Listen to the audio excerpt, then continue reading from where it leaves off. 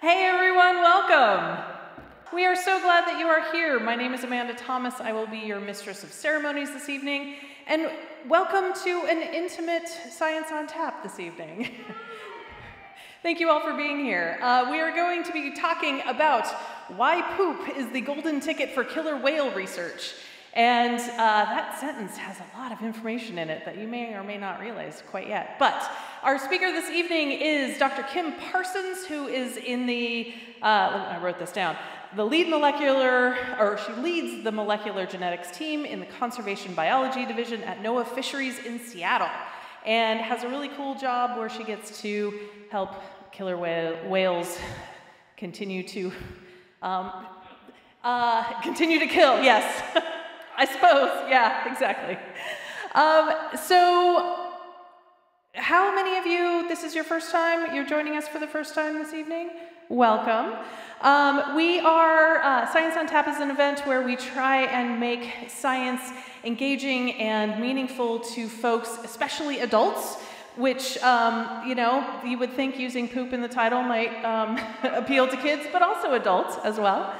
Okay, so I would like to invite our speaker up here. Our speaker again is Dr. Kim Parsons. She's going to talk to you, blow your minds for a little bit, and then I'm going to come back up and ask some questions and bring the microphone out to all of you. So with that, let's invite our speaker onto the stage, Dr. Kim Parsons. Thank you so much for the invitation to come down and speak this evening. I appreciate everyone coming out, and hopefully you'll learn a little bit today about whales and poop and all that good stuff that maybe you didn't know before. Okay, so a little bit about me. I grew up in Vancouver, BC, did my undergraduate at the University of Victoria, and then moved across to Scotland to do my PhD. My area of expertise is whales and dolphins and genetics and all that kind of good stuff.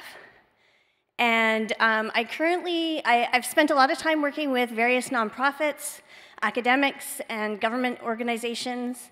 I currently lead a molecular genetics group at the Northwest Fisheries Science Center in Seattle, Washington, which is one of the NOAA labs in Seattle. We actually have a couple there. And we're located quite close to the University of Washington. So as I mentioned, I grew up in Canada. I was a budding marine biologist. I know the picture's a little fuzzy. It's kind of old. This was my favorite T-shirt. This was like my favorite birthday. I think I was 7 or 8, and my parents gave me like snorkel gear, this fun rainbow bathing suit, and a T-shirt that said water weasel. And that was my nickname for a very long time because I would never get out of the water. So I think that was forecasting things to come. And when I was little, I imagined what my life would be like as a marine biologist. And I imagined myself doing lots of boat work. Here on the left, I'm up in Southeast Alaska on a harbor porpoise study. On the right, I spent a lot of time in the Bahamas. I have a field project down there that I've been working on since my PhD days, and that continues. A lot of time in the sun, which has its pros and cons. But what I didn't imagine was how much time I would spend dealing with really slimy, smelly whale poop. As it turns out, it's been a huge benefit to research and to science and has given us all kinds of new avenues for studying cetaceans, so I wouldn't trade it for anything, although sometimes my lab mates, they might feel otherwise. Okay, so the southern resident killer whales, as Amanda mentioned, are one of the local populations of killer whales. We actually have several different populations of killer whales that we encounter in Pacific Northwest waters. The southern residents are probably one of the better known populations. They've been studied intensively and individually for a very long time, since the early 70s. And a lot of that work was initiated by a very good friend and mentor of mine, Ken Balcom, who started the Center for Whale Research on San Juan Island. Because of his work and the work of other colleagues in Canada, they pioneered this method for identifying individual killer whales based on their natural markings. So the same way that we can look at one another and recognize individuals by our faces, we can look at the killer whales and recognize individuals based on their natural patterns of pigmentation, and the shapes of their dorsal fins. Now, one of the things that we learned about southern resident killer whales by following them for many years and documenting individuals, counting the number of whales in the population, is that the population took a while to recover from some of the intensive removals that happened back in the early 50s and 60s when individuals were captured as part of the aquarium industry. And they were also shot at and targeted by fishermen in both Canada and the United States. So they had a bit of a hard time. But their numbers were recovering, and we were seeing great growth in the population up until the mid to late 1990s. Then at that time, right around, I think it was 1996, the population started to decline. And we had a couple years where we had quite a few whales die. And it sparked a lot of interest. And since then, the numbers have been declining. And this is unusual. Other populations were still growing. The northern resident killer whales are another resident killer whale population. And they occur in waters of British Columbia. And they're kind of like, the northern buddies of the southern resident killer whales. And their numbers were growing and the southern residents weren't. And so this sparked a lot of concern and interest and a lot of research to try and understand why the population wasn't recovering and what we could do to help support the recovery and conservation of this population. So in 2005, the southern resident killer whales were listed as endangered under the Endangered Species Act. And that really leveraged a lot of additional support for the research. It made funding available so that we could conduct research and start to generate the kind of data that we needed to understand the population better. Now, when they did the review, and it was an amazing team of scientists, and both federal scientists and nonprofits and academics who reviewed all the data that we had in hand to try and understand the numbers, where the population came from, where it was going to, and how things looked, and what were the factors that were likely affecting the population. And they identified 3 primary threats, and that was the presence of vessels, so that's anthropogenic effects, humans in their area creating noise and just boats in the way and things like that, the lack of prey, and toxic contaminants that were affecting their bodies. So these are really the 3 primary areas that we've been focusing on, as well as kind of spinning off of those and looking at other directions to try and understand more about the health of individuals. So this is kind of a really fun time to be a scientist, and I really like this slide because it talks about the next generation natural history. And there's all these really cool technological developments. We have drones, we have molecular genetics, we have really sensitive acoustic devices and remote recording devices, and all these things give us new tools in our toolbox as scientists to try and understand and study wildlife populations in a kind of hands-off way. So, before we would have to catch animals and pull teeth to age them and collect blood to get genetic information. And so now we have all these new tools, more sensitive tools, that allow us to study wildlife populations in a less invasive way. And so sometimes there's trade-offs, but there's also a lot of benefits. And this kind of, the eDNA thing that Amanda mentioned, environmental DNA, that's kind of an area that I've spent a lot of time working in. As a molecular geneticist, I use a variety of different samples. Sometimes those are skin samples, sometimes they're poop samples, sometimes they're water samples. And all those different samples give me opportunities to address different questions and study different species, and also collect samples using one method where sometimes you can't with another. For example, when I was studying bottlenose dolphins in the Bahamas, we would collect biopsy samples, so they're tiny little pieces of skin that we would collect from the dolphins. However, if the dolphins are in a large group, or you have a calf with a female, if they're resting and you don't want to disturb them, then we try not to disturb them and we leave them alone. But if you see poop, you can collect that because they don't pay any attention to that and they leave it behind. So it gives us an opportunity as scientists to kind of maximize our sample size, which is always something that we're striving for. Okay, so clues from feces. Why is poop so interesting? Thank you very much. All right, cheers. Okay, I'll try not to spill that on the laptop. Okay, why is poop so interesting? Well, you know, humans, wildlife, we're always using feces to study a variety of different aspects of the body, the physiology, the endocrinology, and it's an amazing biological matrix. We can look at the individual identity, we can look at the sex of a person, we can look at their diet, their immune health, their gut microbiome. There was a really cool article that came across my news feed today talking about the gut-brain connection and how your gut microbiome can play a role in whether or not you enjoy or how much you enjoy exercise. So that was interesting.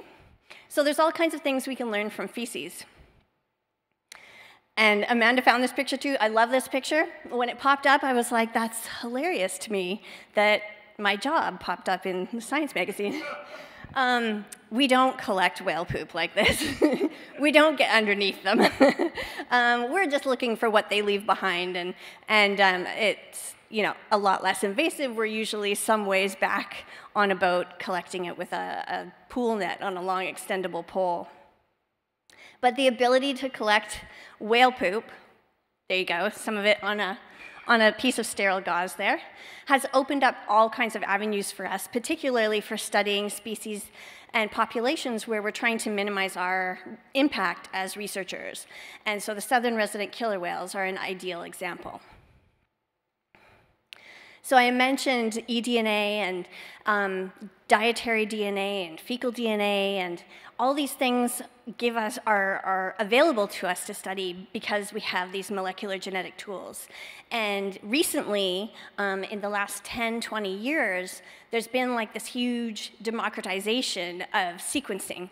And so generating genetic sequence data from samples that are collected from wildlife, not just from humans, is much more available to us now. The technology has come along, the price has dropped, and now these things that were previously only used for sequencing the human genome, we're now using regularly in our lab for wildlife and other species, which is really amazing.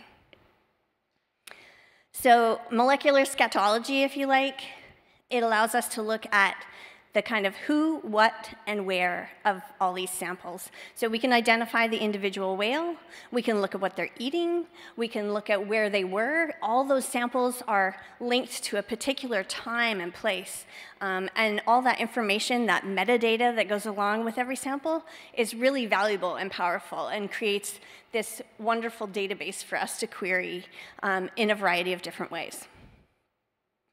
Okay, so how does this work? So here's your Genetics 101 primer. So we get a poop sample from a whale, and then we extract the DNA, which basically means we take some of that poop, we mix it up with a bunch of surfactants and enzymes and break up all the cells. And then we sequence the DNA for the markers that we're interested in. And so we generate the sequence, which is that like ACTCTG. That's the DNA sequence for the region that we're interested in. Now with the southern resident killer whales, we've been biopsying them in the past. We don't any longer, but those biopsy samples are absolutely critical. What they allowed us to do was to collect a skin sample from a known individual whale and sequence it, and then we basically created a reference library. So we have our reference library of each individual whale in the population. Because unlike skin samples, fecal samples are usually collected behind groups of whales.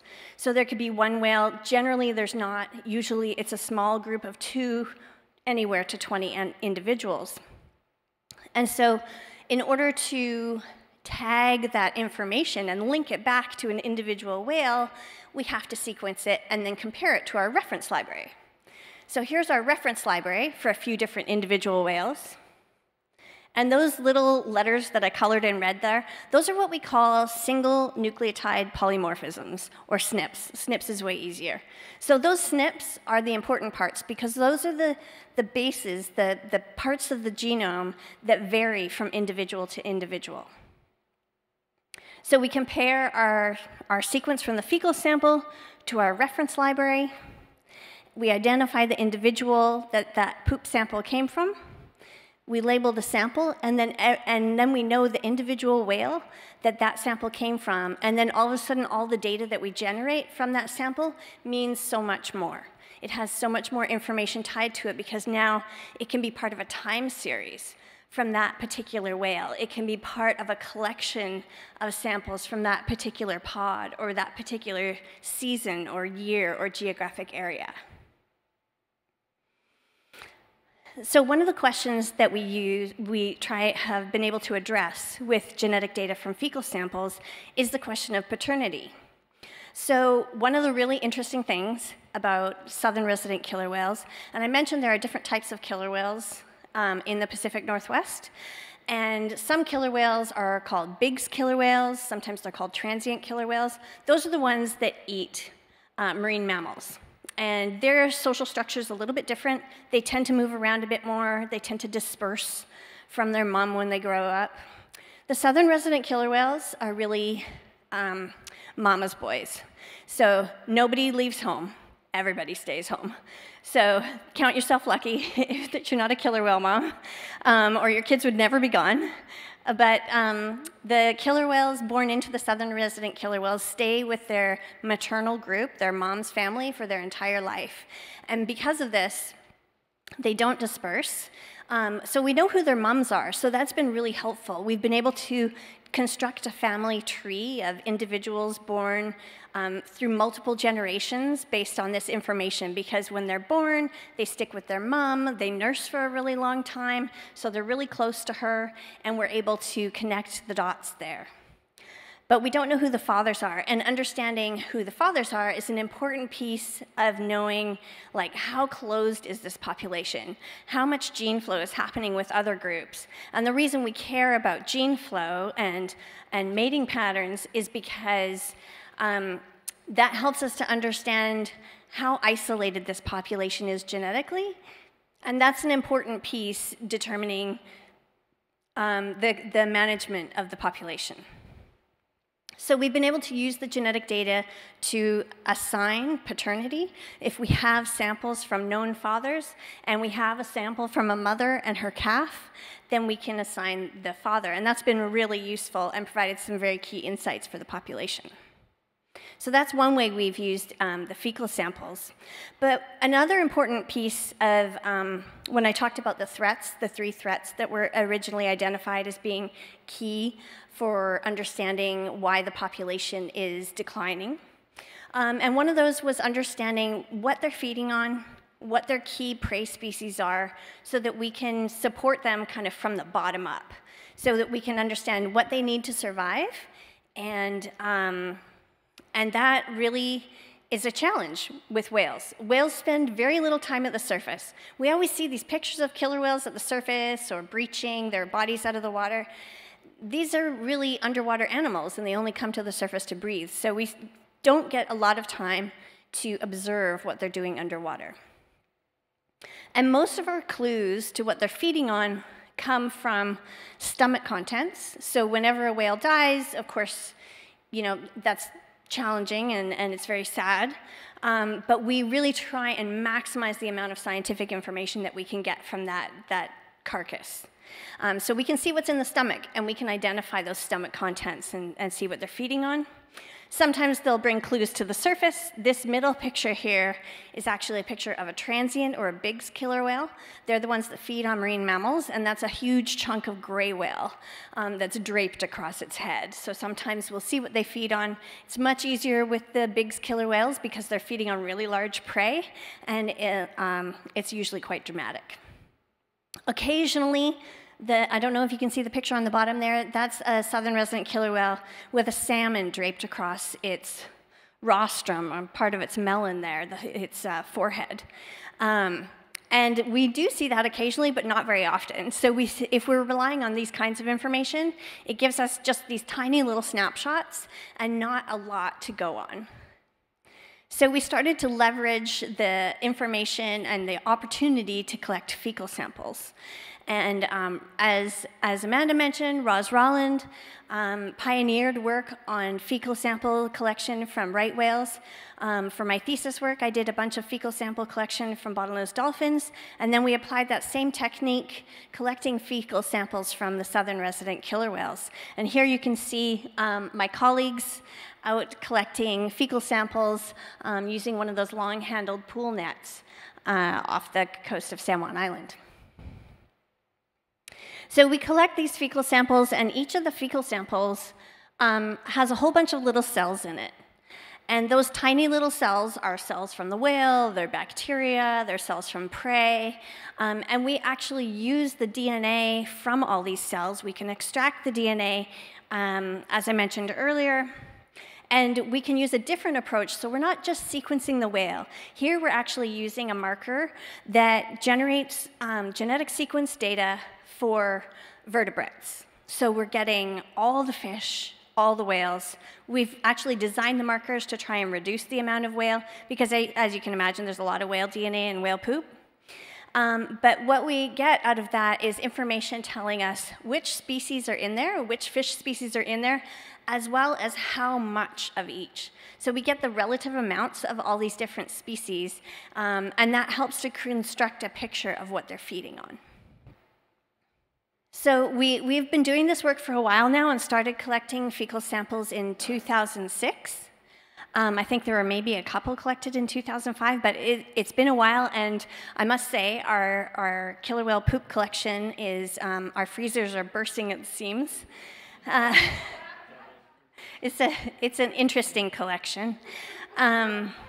And so when we started looking at this, we generated those sequence data from each of the fecal samples. And for this particular study, I think we had mostly samples from the summertime. So we were looking at midsummer and late summer diet. And we had about 250 samples that we sequenced. And what we could see from that was that the diet changed seasonally. And this was really interesting, and it definitely kind of reflected the availability of different prey species. So I mentioned that the Biggs killer whales feed on marine mammals, whales and seals and porpoises and things like that. And the resident killer whales are the fish eaters. So they primarily, pretty much exclusively eat fish, and out of the fish that they eat, they primarily eat salmon. And out of the salmon that they eat, let's see, in midsummer, it's about 95% Chinook. So they really have a very strong preference for Chinook. That does start to shift in late summer as coho becomes more available. And you do see, so if you imagine each of these pies is all the different sequence data, and then the section of the pie represents the different species. So you do see that there's a few other species that are represented in there. But primarily they're feeding on Chinook and then coho later in the summer. And we keep trying to fill in the gaps. So we're constantly trying to fill in the gaps in our knowledge using new skills and new techniques and collecting additional samples.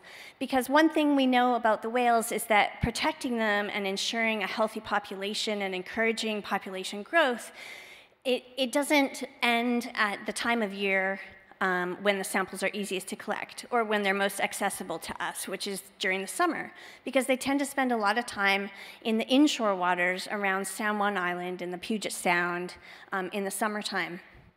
So we've really been putting a lot of effort in recent years into collecting samples further afield, and also outside of the summer season.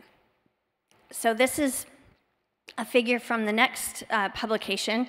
And what you're looking at here is a collection, so they're stacked figures, one for each prey species that we identified.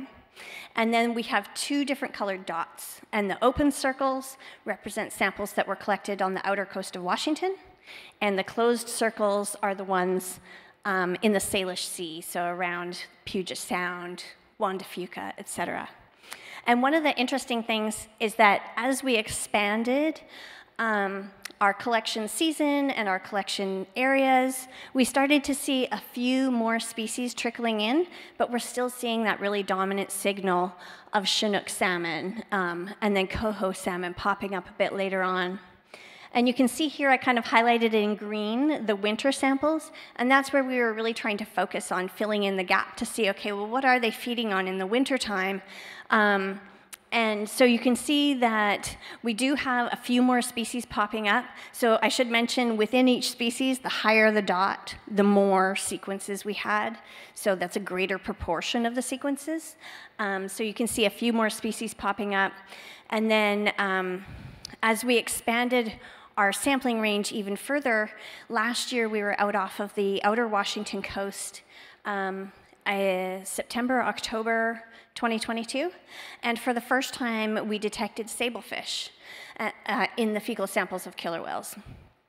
And so we know that out off the coast, when the salmon weren't very abundant, what are they feeding on at that time? So we're starting to get a little bit better picture of what they're feeding on at different times, and also in different years, because these patterns will change annually to some extent, depending on the relative availability and accessibility of different prey for them.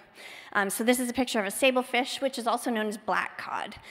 Some folks might be more familiar with it as black cod. Did someone just say delicious? Yeah. Yeah, they have really good taste in fish. And they really like the fatty fish. Like pink salmon swimming by, no thank you. But they'll go underneath the pink salmon and find themselves a Chinook. They want bang for their buck too, right? Like if you're gonna expend all that energy, you want a lot of calories in. So here's another one of our handful of pictures where they're actually showing us what they're chasing and eating, where you can see a salmon. I think this was a coho up in front of the killer whale. So we're starting to piece together a little bit more information about what they're feeding on and expanding that to cover like more space and more time. And this is really important, particularly now, because in recent years we've been seeing a change and a shift in the presence of the southern resident killer whales around the inland waters. So they seem to be spending less time in the Salish Sea. And that may be correlated with changes in the abundance of their favorite prey, which is probably Chinook. And so if they're not finding Chinook there and they're not spending time there, they're going elsewhere to look for prey. So what are they feeding on out there? So we're really trying to tackle that, and kind of that's the data gap that we're looking at the moment. So with the fecal samples, we can look at relative abundance of different prey. What are they eating? It probably represents a window of maybe 12 hours of gut transit time. But there's only certain questions we can answer. So we can say which species are there, but sometimes we get lucky, and when they're feeding on a salmon, if we go into that area, when whales dive, I don't know if anyone's ever seen this, they leave this really calm, smooth patch of water behind them. It's called a fluke print, like a footprint, but a fluke print. And it's created by the upwelling of their flukes as they dive. And if you go into that area after they've moved on, sometimes you'll see poop, but sometimes you'll see remnants of dinner. And so this is an example of a scale that was recovered and scooped out of the water with one of our nets. And these tiny little scales also hold so much information. The challenge is that we don't find them as often as we do poop samples, which is why we focus on that. And the other thing is, if you're finding scales at the surface, those are generally from fish species that they're feeding on really close to the surface. And so you're pretty much going to miss most of those deep species that they might feed on.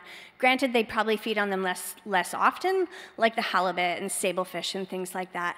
But when we do collect scales, it's really fun because we can take that scale and extract DNA, and we can see not only what species it was from, we can see what age the fish was, and we can also take that fish and assign it to a particular stock or river.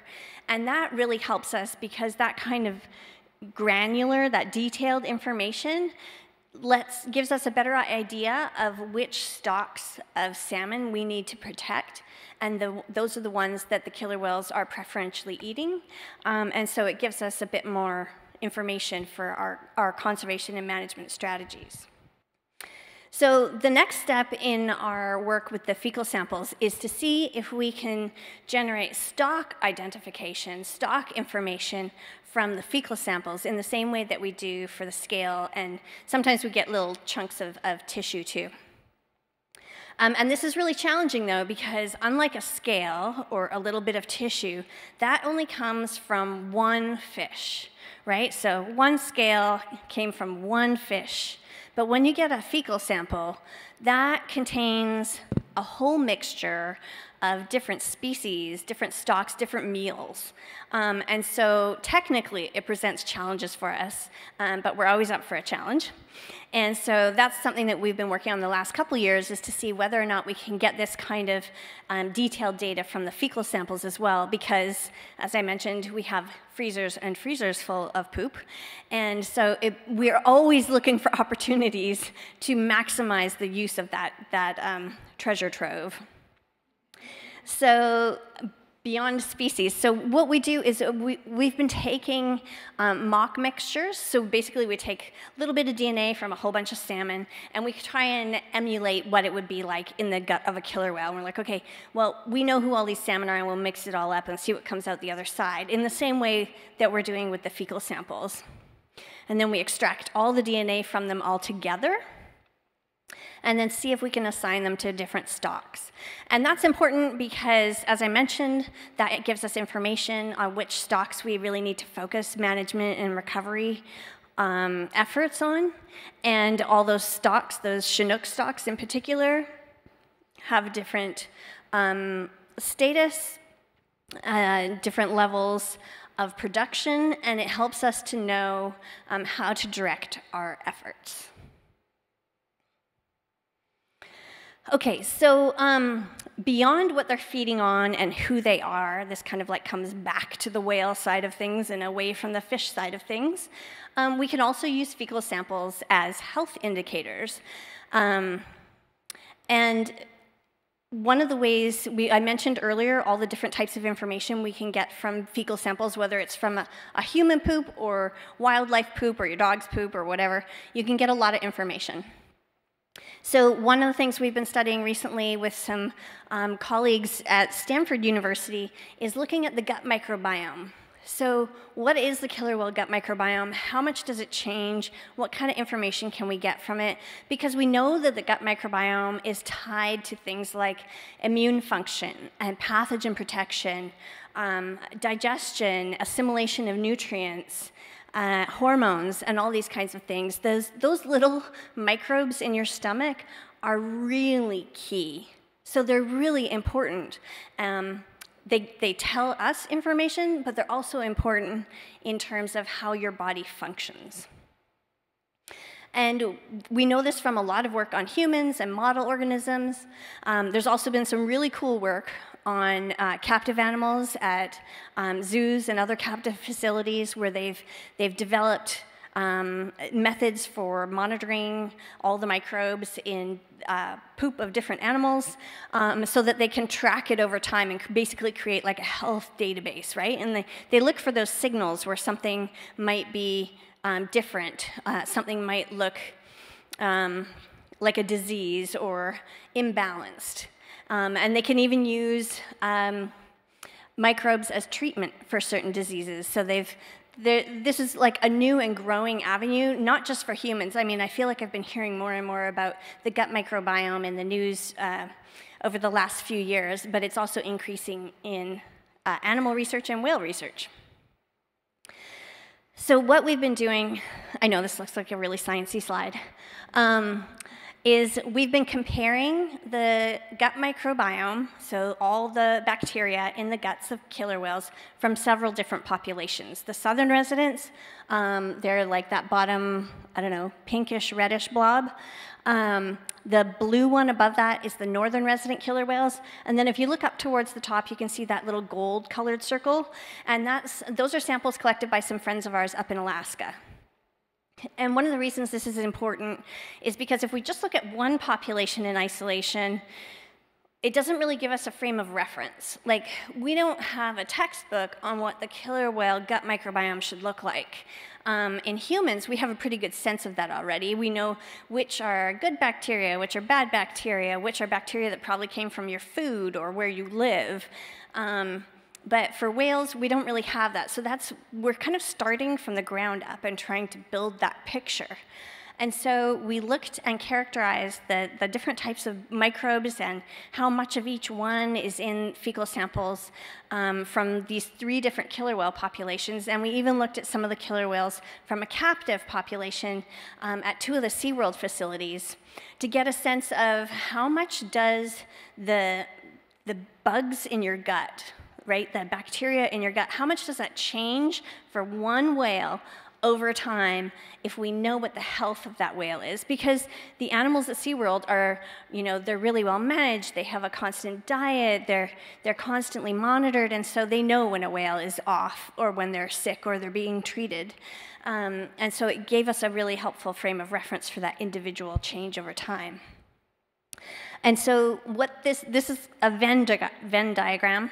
It's basically a whole bunch of overlapping circles, and it shows you the ones that are different are shown in one color only. I can't remember where the dot is, but basically that 266 up at the top, that means 266 microbes, bacteria, are found only in the southern resident killer whales.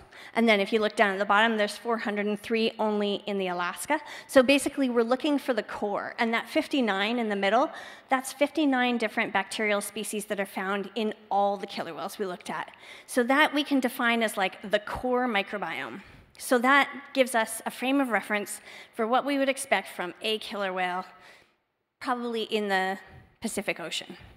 And then we can compare that to what we're seeing in the different populations to identify a population that might be showing symptoms of dis-ease or dysbiosis on someone who's not very healthy.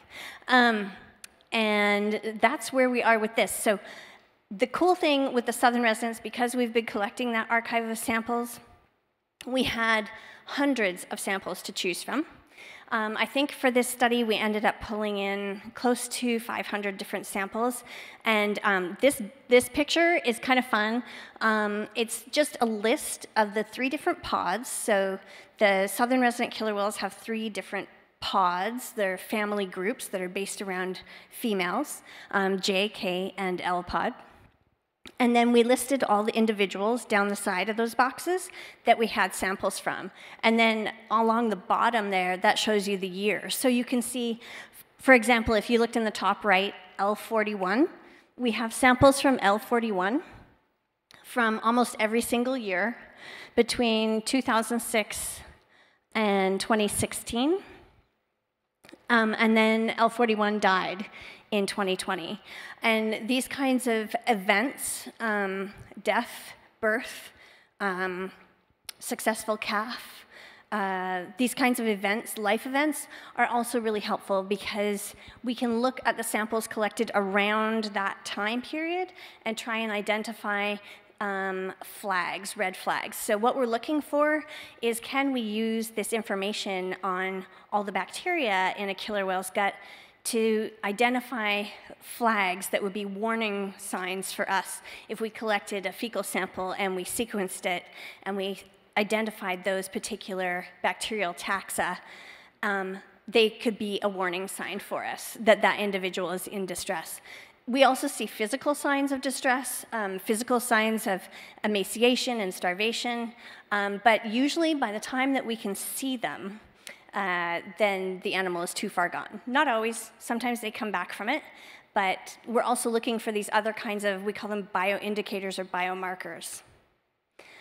So this is kind of cool because it shows you for human disease how there are all these different factors that affect your gut microbiome and how your intestinal microbiome is connected with your metabolome, which is how your body is creating, metabolizing food and generating all these important amino acids and components that you need to make proteins, to grow, to live, to thrive.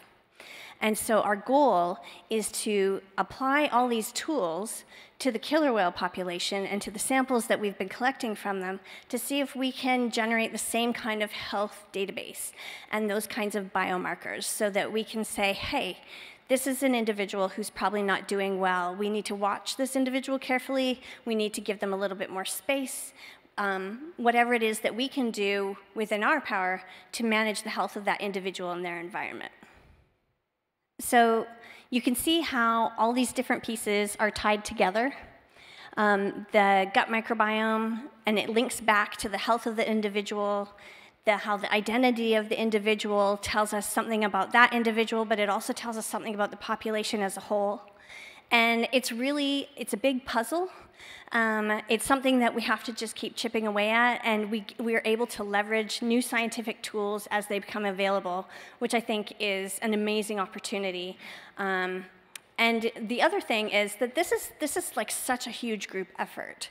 There's so much that can be done and is being done to study the southern resident killer whales and to try and support their growth and recovery.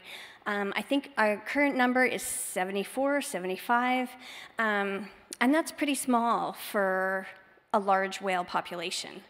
And we really want to do our best to ensure that they're around for as long as possible and that they're thriving and not just surviving. And so understanding the health and the fitness, their needs, what it is that's affecting them, what are the things in their environment that we can control, that's a really important part of designing and contributing to our management and conservation approaches. So hopefully this gave you a little bit of insight into how the DNA in fecal samples is our golden ticket, why whale poop is the golden ticket, and how we're using them to study the diet, the health, and more of the southern resident killer whales. And now you know what whale poop looks like. And as I mentioned, this is a huge effort. It's a really big collaboration. I know, do you like the pooping double helix? That's really fun. Yeah, it's a really good figure. And so I just wanted to acknowledge some of our collaborators, postdocs, lab techs, fieldworks, friends and colleagues. And I would be really happy to answer any questions. Thank you.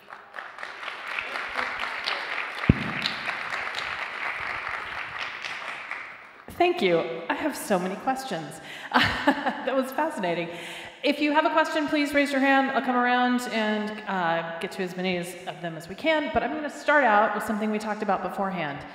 Killer whales, not orcas. Can you explain that? Okay, sure. We call them killer whales, even though they are the largest member of the dolphin family. But technically, all dolphins are part of the toothed whale family, Odontocetes. Now, killer whales have been called killer whales for a very long time because it originated as killers of whales. When the whalers saw them, when First Nations peoples saw them, they would often encounter big killer whales or transient killer whales, and those are the ones that feed on marine mammals like whales and seals and porpoises and things like that. And like I said, when they're killing a marine mammal, it's a very dramatic show. There's a lot of blood, there's a lot of chase. It's very impressive. There's a lot of power. And so they were called killers of whales and eventually got shortened to killer whales. And their Latin binomial name is Orcinus orca. And that basically means, like demon of the sea that eats whales kind of thing. And so when you say orca, it's just kind of whale. It just means whale. But I think a lot of people started to make that switch from killer whales as a common name to orcas or orca whales because people didn't like the idea of calling them killers, and they thought it was too mean. And I think some of that may have stemmed from the movement to try and go from killing whales and shooting at whales to supporting their conservation and management and recognizing them as an important part of the marine ecosystem. And so it's obviously a debatable question, but I think if you are being true to the species itself, they are killer whales.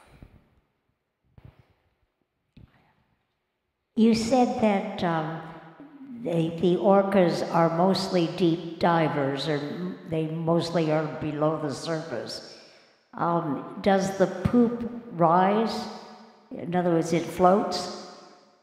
That's such a good question, and we had the most hilarious conversation about that at a workshop I was at a couple months ago. So So all whales and dolphins, all cetaceans, they're basically aquatic animals that come to the surface only to breathe. So all their feeding, most of their socializing, all that happens at depth. In my observation, and I've spent an inordinate amount of time looking for whale poop and dolphin poop, they typically poop at the surface or within the top meter or so. And maybe it's because, you know, there's a lot of pressure underwater, so it's got to be really hard. But so when we collect it, it's floating at the surface, and some of it does sink, but some of it floats. And for killer whales in particular, they eat very lipid-rich foods. There's a lot of fat in the sablefish, in the Chinook, and I think that really helps it to float, which does us a favor too, because it makes it easier to scoop up. Yes, I have two questions. The first one's probably really simple for you, and that is, I'm not familiar with the Puget Sound area. Are there other whales besides the killer whales in the Puget Sound area? Yeah, that's a good question. We do. We actually have quite a few different species. In the larger Salish Sea, so Puget Sound is the kind of the inland waters that go from just north of Seattle all the way down to Tacoma. And then beyond that, there's like the San Juan Islands, the Strait of Juan de Fuca, southern Victoria, southern Vancouver Island around Victoria, and we refer to that whole area as the Salish Sea. And in the Salish Sea, we have two different species of porpoise. We have harbor porpoise and Dall's porpoise. We have killer whales, several different kinds of killer whales, different flavors.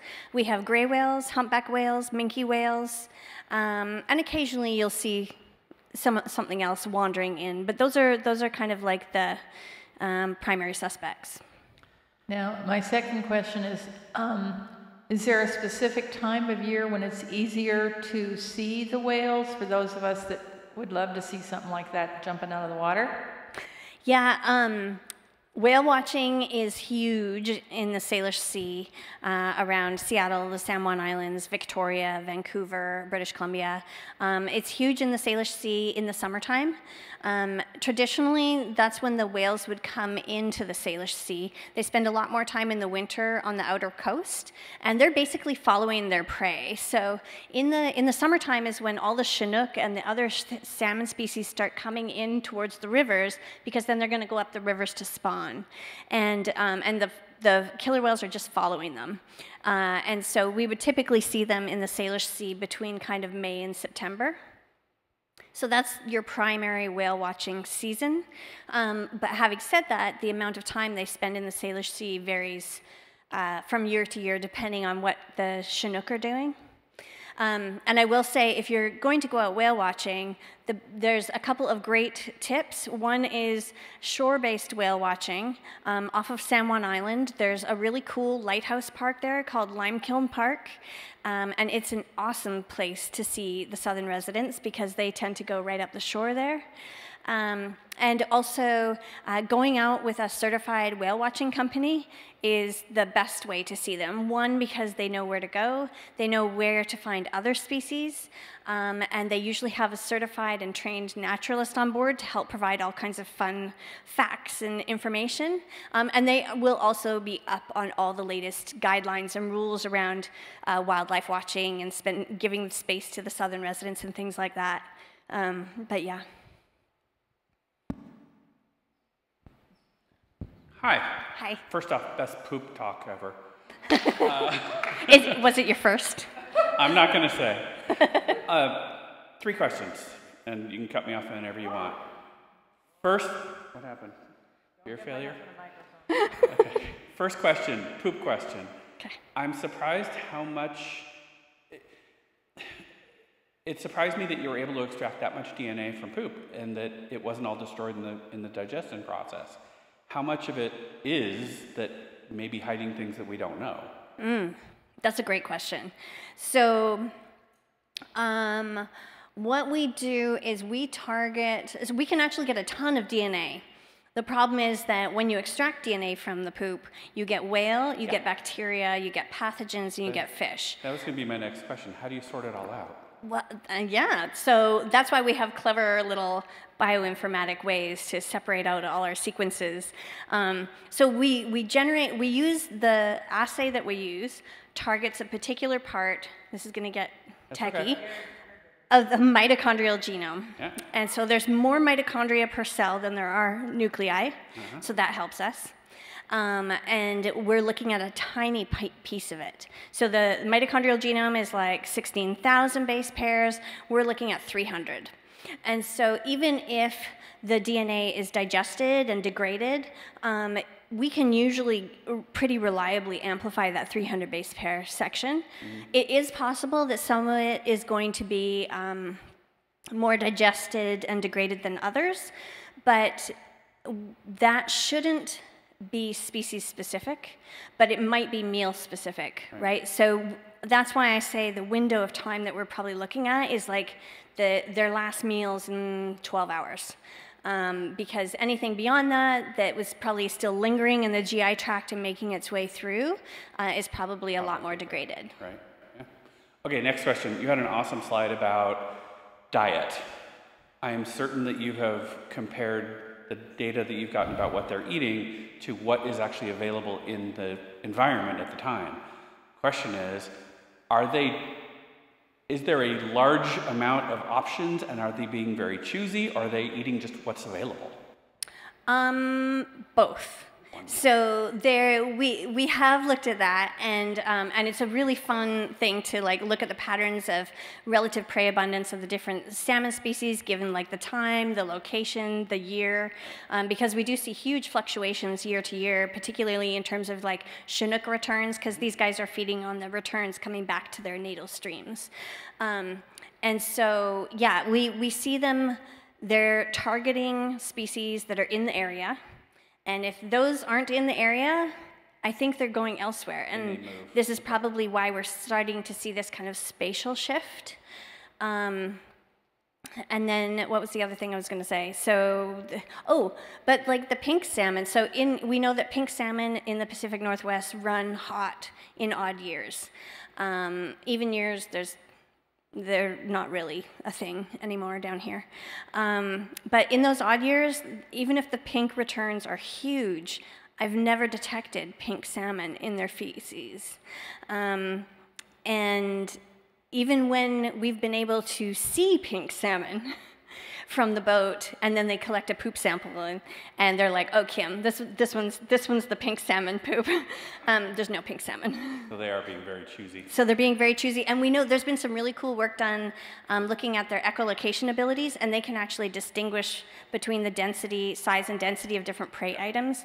So I think distinguishing between a low-fat fish and a high-fat fish is like easy peasy for them. Last one, quick. We have pods and families that only have 75 individuals or 100 individuals. Is that enough genetic diversity to keep that going?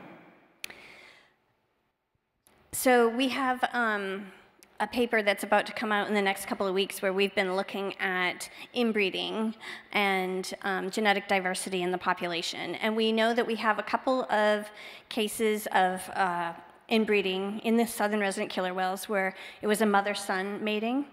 And one was a father-daughter, I believe. But that's only 2 out of all the paternities that we have assigned, which is pretty small, which also suggests that they have some way of sorting and mate selection. They're not just mating randomly. Also, another interesting thing from that is that when we did that first study, we saw, we said, okay, well, we've got 8, I think it was, males of reproductive age in the population at the time, and 95% of the offspring assigned to 3 of the males. And they were all the biggest, oldest males. And so those young males, they just hadn't come into their own yet. They were smaller, less experienced. The older males were around. I don't know. So there's definitely some mate selection happening.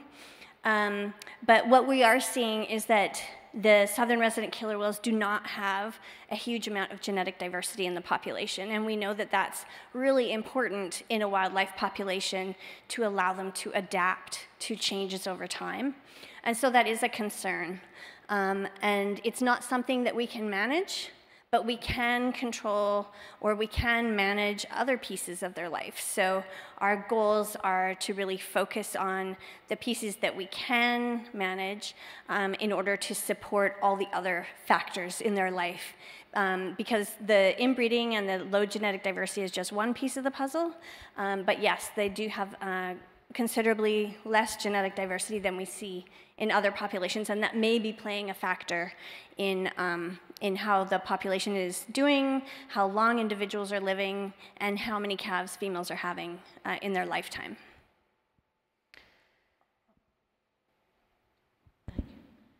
I'm wondering about, well, first climate change, and also the effect of all these tourist boats on their communication skills.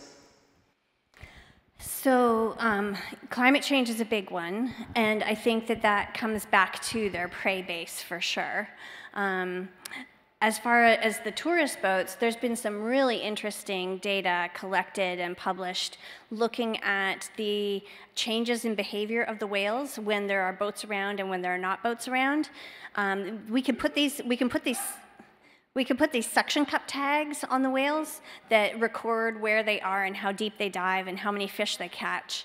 And then they release, and we're able to collect the data. And it's been really helpful because what we've been able to see is that when there are a lot of boats around and they're really close, the whales tend to catch less fish. And they also tend to have to speak louder. Like if you're in a really noisy room, and all those things require more energy. So if you have to work harder for your prey, and you have to speak louder to stay in touch with your family, and you have to echolocate more frequently to find your fish, then it requires more energy, and that requires more prey. And so that's why the regulations around the whale watching industry and private boats around killer whales, that's why that keeps changing. And it kind of adapts when new information is at hand. So the new regulations that require 1,000 yards distance is an upgrade from past regulations. And so that's kind of how we're dealing with that new information and adapting to it. Thank you for your presentation. So how much of the human genome, is shared with the whale genome? And what insights do we have particularly around lipid metabolism, given the preponderance of the fatty diet, especially, gallbladder function or bile and things of that nature? That we've learned. Any surprises that for you from all this work that you've done that was like, oh, that's a complete surprise that you can talk about? Yeah, so there will be some genes that are common across mammals, and we will share those genes. And so those are functional parts of the genome, and so those are like housekeeping genes and genes that are required to produce energy by your cells and things like that, and those will be common and conserved. And we tend to avoid those regions when we're looking at the genome from a adaptation perspective and also from a what species is it? Because what we need are the pieces of the genome that vary from species to species so that we can have our kind of reference library with a sequence for each species and then match them up. So we're kind of looking at what some people call junk DNA because it doesn't code for anything particularly. And those are really useful features for us when we're trying to look at species or stock or individual identity. And as for the lipid part of it, The gut microbiome, so the second phase of that study is actually a collaborative study that we're just starting with the Department of Fisheries and Oceans in Canada. And we analyzed a bunch of their samples from both the southern residents and the northern residents for the gut microbiome. So we characterized all the bacteria in those samples, and they're looking at the metabolomics. And then we're going to mesh the data between the metabolomics and the gut microbiome, along with data on contaminants, toxic pollutants, and things like that, which we can also get at from the fecal samples. And so I think that that's going to be really illuminating. And even the, I had a meeting a month or so ago with our colleagues up there, and they gave us a little data teaser. And some of their preliminary data are really interesting. And we're already, with a really limited sample size, we're already seeing some pretty dramatic differences between the southern residents and the northern residents. And so hopefully, when we increase that sample size so we can kind of capture all the variability that's there, it'll help us to hone in on what those functional differences are between the two populations, and then we can look at the diet differences between the two populations and the environmental differences, and try and piece together that big picture and see where are they the same, where are they different, and where might those interactions be happening. Yeah. Okay, we're going to do just a couple more questions. Thank you for the talk. So actually, just expanding on that, so have you looked at like whole genome sequencing on all these samples? Because you're looking at SNPs, which is just like little snapshots. And if that's true, could you, if you were able to do that, or if you are doing that, are you asking questions about some of the genetic exchange between these different pods? I'm interested, like historically, 500 years ago, were these really these small populations, or were they all spread out? And how much genetic exchange? And then my last question is kind of from that is just from a pathogen standpoint. Have you looked at, I guess, good and bad pathogens? I mean, there's good organisms in there, but there's also pathogens. And what kind of exchange is there between land-based populations, say with toxoplasmosis and things like that in these whale populations? So I'm going to start with the last question first. In terms of like pathogenicity and things like that, we're really borrowing information that we have because a lot of these taxa, bacterial taxa, have been previously described in other terrestrial populations, marine populations, humans, etc. And so we're borrowing information from those to help identify when we have outlier taxa that are either really high in the southern residents or really low compared to other populations, or one individual compared to another. We can look at those particular taxa and see how they compare, where they've been found elsewhere, and what their kind of potential pathogenicity is. We've also started doing some metagenomics on particular taxa of interest, which will help to get at that kind of the functional piece of it. Whole genome sequence. So yes, we have actually, so the fecal samples are not great for whole genome sequencing just because it's pretty degraded and it's such a mixture. But we do have those biopsy samples that have created our reference library for individuals. And for the inbreeding study that I mentioned, that was actually based on whole genome sequences of 102 southern resident killer whales. So that's all of the living killer whales except for some of the very young calves who are like 5 years and under, as well as several that have died already since the start of the study. And we had 50 animals from Alaska population as well for comparison. And then the next phase of that study, which we're kind of like a third of the way into, is doing whole genome sequencing on the northern resident killer whales so that we can have this direct comparison. And it's been super illuminating. It's really interesting. It's a lot of data to wade through, but it's really helpful to have that complete sequence. Here in the back. You mentioned that you're tackling all of this from a conservation lens. Is there anything that we could and should be doing to help these populations? So Yeah. I think the best thing that we can do is focus on the big picture, and the things that we can change or control are the anthropogenic effects, right? So we can control what we're doing to the environment. We can control some of the legislation that goes into the toxic contaminants and wastewater treatment and industrial effluent, and some of that, a lot of that kind of like goes back to politics and policy, and that's probably the best way and the way that you can vote with your beliefs, because those are the kinds of things that actually have the largest effect when you're talking about like the marine environment as a whole. Hi. So my question is Venn diagram related. So I love a good Venn diagram, but I was really interested, that is loud, I was really interested in the fact that like the Alaska and the southern, they share so much of their microbiome, but then even the northern and southern, like very little. Is there any kind of reasoning you guys have for like why the Alaska would have so much in common with the southern? That's a good question. Some of that comes down to the core microbiome and the non-pathogenic taxa. And so those good taxa we would expect to be shared more frequently between the two. I can't think of anything off the top of my head why we would see more similarity between Alaska and southern versus northern and southern, except that we have a much larger sample size for the Alaska killer whales, so some of that may come into play there, because the northern residents were represented, one, by a smaller sample size and by fewer years, and so I think that does kind of skew things a little bit.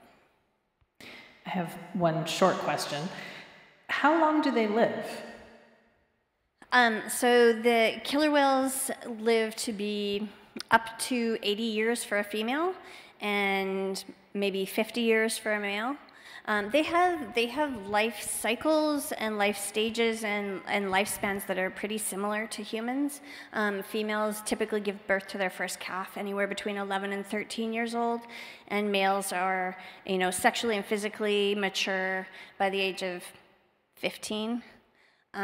Which is another thing that does tend to make them quite vulnerable, because these are really long-lived species that have pretty long periods of time between calves. So females typically calve once every 5 years, and so that's not very many calves when females reproduce between the ages of about 12 and 40. And then after 40, 43, something like that, the females are no longer reproductive.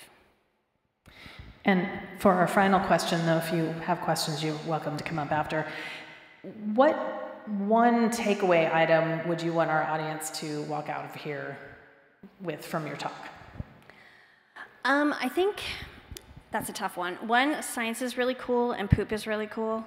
And the second thing I think is that, I hope that I impressed upon you, one, some of the amazing ways that we're able to study these wildlife populations, but also just highlighting the fact that these are really important and critical piece of the marine ecosystem, and they're also very much a sentinel species.